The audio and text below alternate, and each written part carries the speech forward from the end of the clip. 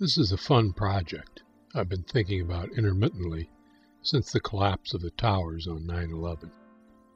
The appalling sight of people jumping to their deaths and my subsequent discovery of the terrible design and engineering flaws of the World Trade Center buildings gave rise to the following designs.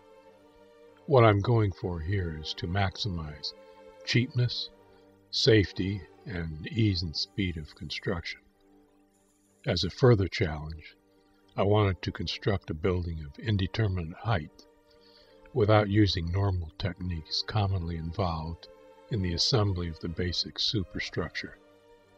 This means putting together the skeleton and floor trusses without the use of glue, rivets, bolts, or welds, sort of like Lego blocks.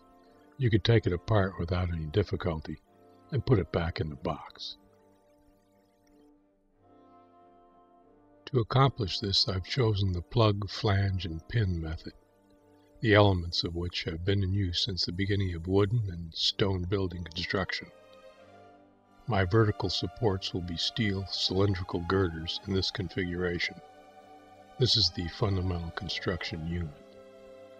Because the lower supports must be thicker than the upper ones, each floor is somewhat different than the one adjacent to it. So, regrettably, the fundamental construction units cannot, in principle, be all identical.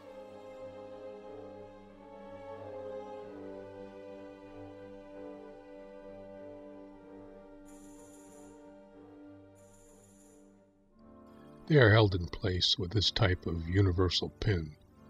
You put it in the holes that line up, and it automatically locks them together. These connectors can be all identical throughout the height of the building, except where angles are needed as at corners.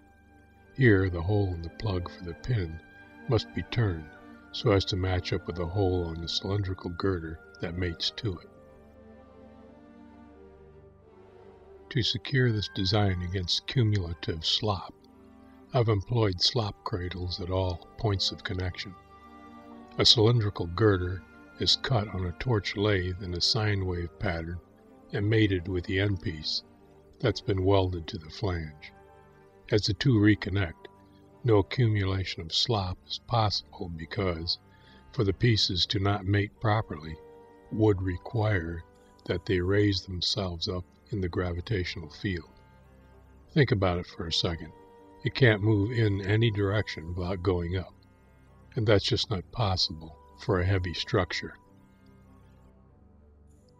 The floor trusses are designed to span the entire width of the building so as to provide an open floor area on every second floor. The other floors are discrete offices, and the trusses themselves are hidden within the walls of those offices. These are pinned to the flange as shown. The flooring can be conventional with 4 inches of concrete, but if possible, I'd rather do without. 4 inches of concrete is 50 pounds per square foot. For a floor plan of World Trade Center proportions, 200 by 200 feet, that's 2 million pounds per floor of dead weight, or over 900 metric tons. Concrete is needed for only 4 conceivable purposes. The weight holds the building down in the wind, as in an obelisk. Soundproofing being massive, it will not transmit much sound to the floor below. As passive fireproofing, concrete is a substantial heat sink. And lastly, the Mafia made you an offer you couldn't refuse. If at all possible, I like to make the floors out of steel cardboard. I can see this as being maybe 60% lighter than the concrete, and it is its own truss. It won't hold the building down as well in a high wind, and soundproofing would have to be active, as in electronic sound nullification, helped out by rubber padding. But in an active fire control system, cool outside air could be pumped through the empty lower chambers, where it could take heat from the fire below and blow that heat out of the building without feeding oxygen to the fire. The upper chambers of the cardboard provide ready channels for electrical and communications wiring and even plumbing. Such a system may be already in use or been rejected. I don't know since I'm not an architect. But if not, it would require extensive testing before it could be used in a building.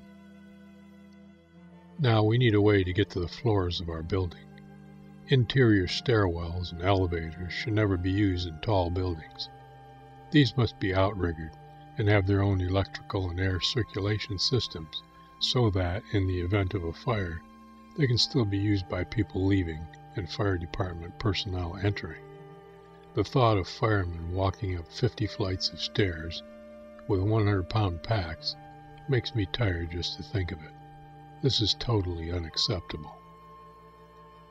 If we put a large fan at the bottom of the stairwell, we can push fresh outside air up the stairwell and out the top, thereby creating a slight positive overpressure in the stairwell, which, in conjunction with revolving doors at the entrance to each floor, would keep smoke out of the stairwell. The elevators remain operational because they are not involved in the fire. The electrical and water system for every floor would run up the elevator shaft to feed each floor, and could be cut off or left on depending on circumstances. This completes the basic design, except for the fun part at the top. On the observation deck, there's your standard restaurant, gift shop, tourist trap thing going on. But in addition, there is the dead drop. I designed this just after 9/11, inspired by the ghastly sight of people jumping to their deaths in preference to burning alive. The dead drop is a tube you just jump into and fall all the way to the ground, coming out in an underground landing area, sliding to rest without injury. It's fundamentally an amusement park ride on the side of a building. It utilizes the standard laws governing air pressure to get you down the tube at, say, 60 miles per hour and into the flat slide area, experiencing no more than, say, 2 Gs at the turn, something no more than what you get in a roller coaster, except you're sliding. As I originally designed the system, there would be multiple exits at every floor. However, that's way too expensive. If they are only on the observation deck, you can charge money to tourists who want to get the "I Survived the Dead Drop" t-shirt, only $19.95 plus tax. There is scarcely a teenager who wouldn't take the tube on a dare. The thing would pay for itself, and with people using it for entertainment, they'd surely be not afraid to use it in an emergency by the hundreds. So in the worst case scenario, you go up to the top of the building and jump, take a header or feet first, and live instead of burning to death. In an emergency, a single tube could handle about one person every 5 seconds. Think D-Day parachutists over Normandy. So around 700 per hour, and if there are 4 tubes, 2,800 per hour. Experiments would have to be done in a computer using a physics program to optimize and iron out the details. But it will, without a doubt, work.